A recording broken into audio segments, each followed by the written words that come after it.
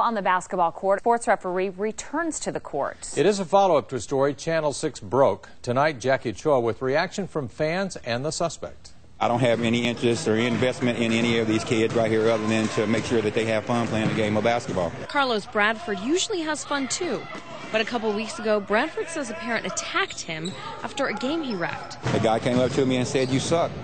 And I was like, "Dude, you need to go on about your business." And next thing I know, he turned around and grabbed my glasses and the squabble began. Sunday was his first game back. To take a break and get away from it for a little bit and let my mind kind of relax and chill out and get back in the right frame of mind for it again. Many St. Columkille parents were thrilled to see Bradford back. Fran Harrison is one of them. He says because the alleged attack happened at a game between two church teams, parents were surprised, but they can't understand how it could happen. It was a 7th grade game, so the kids are getting a little bit older, and unfortunately the parents take the games a little bit too much more seriously than the kids do.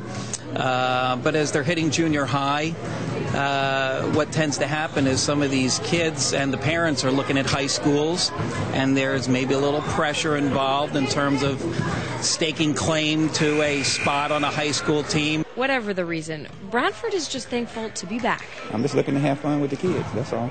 Let them play.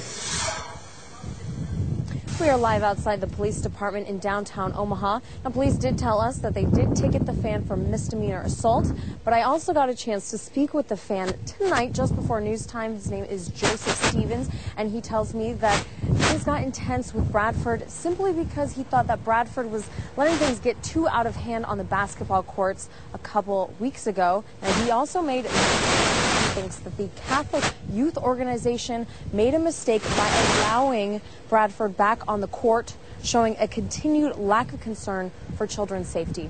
With photographer Wayne Martino, Jackie Ochoa, Channel 6 News.